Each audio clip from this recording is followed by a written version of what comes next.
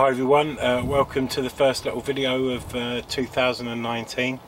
Those that have been following the social media would have realised that we've been doing a huge amount of work here at Coron.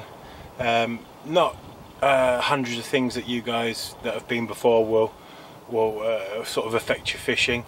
New stock ponds and raising the swims and stuff, so when we're full, like we are in the spring, that you're not paddling around. Taking all the jetties out, taking a load of snags out, which gives you a lot more water and hopefully will keep the fish moving. But what I wanted to talk about today was, with the start of the season 6 weeks away, I've just got the rods out for the afternoon. Now's the time where we start getting loads and loads of questions, absolutely fine, from the anglers that are due out this year, about all sorts of things, but there are several things that always come up and I must answer them 100 times a year, maybe more, which isn't a problem. It's not a problem at all to want and crave some information.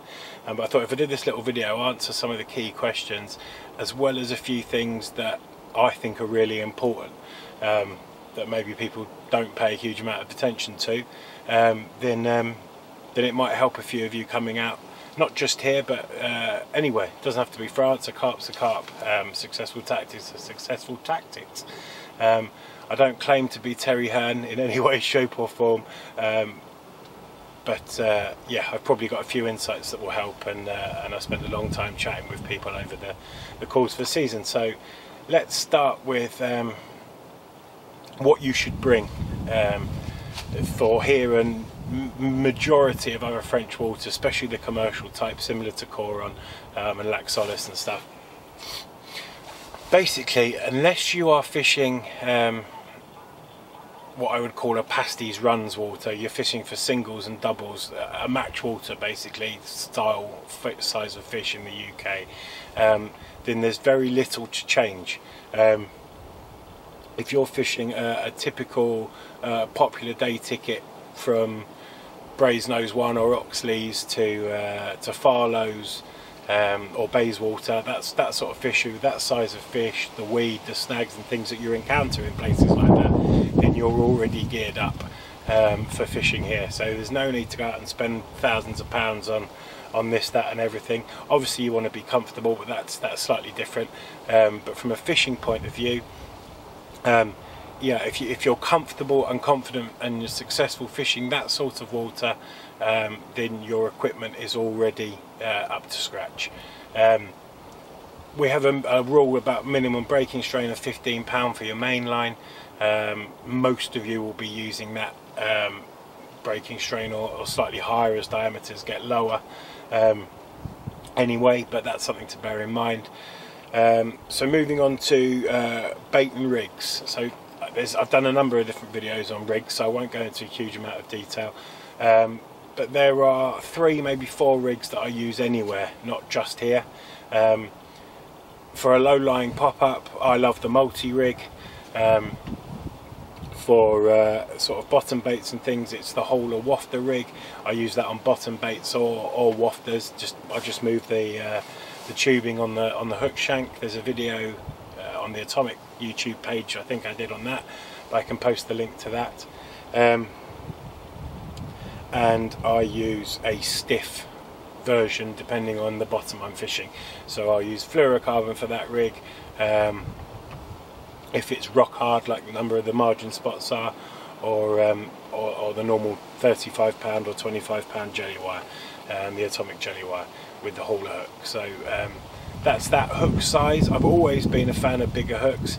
I've always thought that if a fish can suss you out because you're using a 4 instead of a 6 or an 8, then good on it, because I really don't think it can sense that.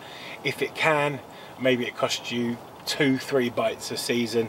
With the bigger hook, I'm more confident of landing them, so the toss-up is an easy one for me.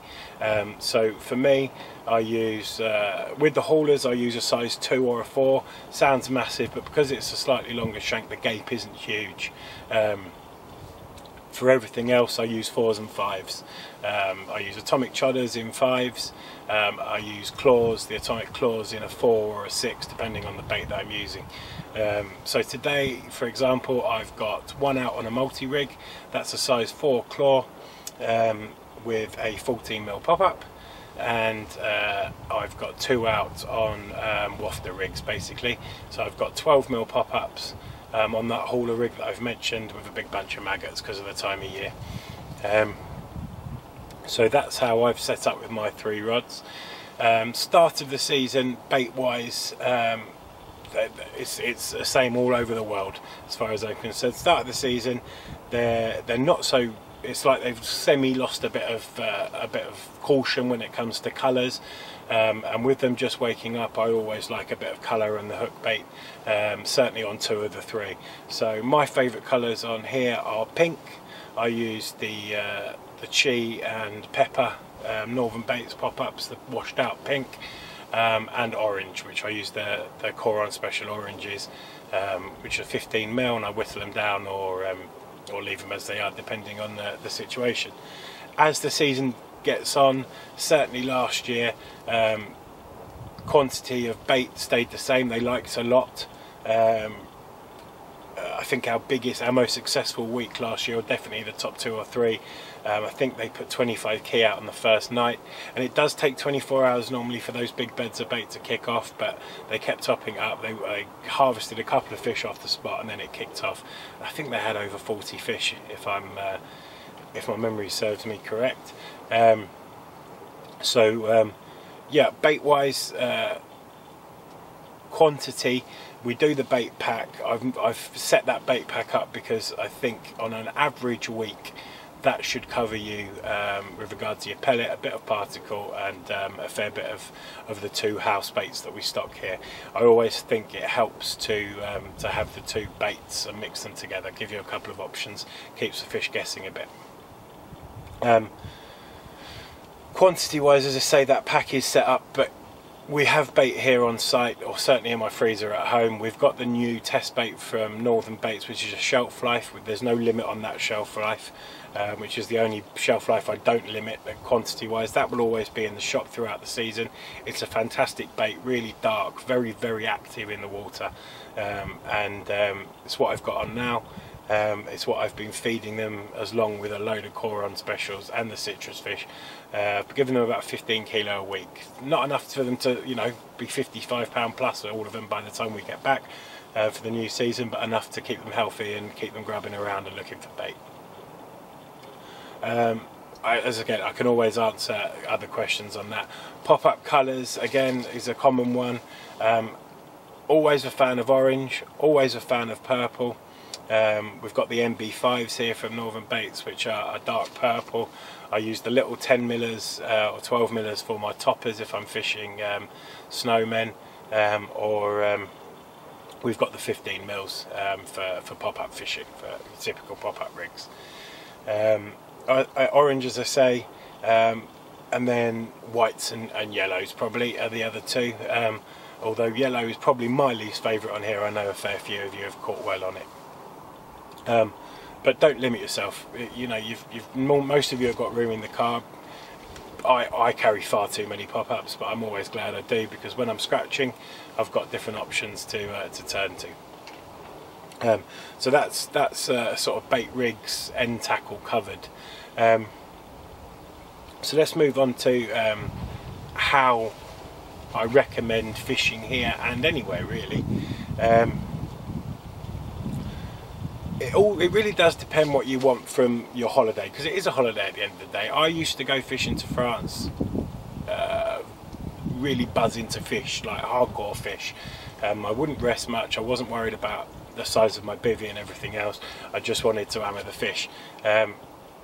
That's not everyone's cup of tea. A lot of you don't get a chance to get out very much, and when you do come here, you want to chill, have a social, have a beer, be comfortable. I get that totally, which is why we've made all the swims bigger.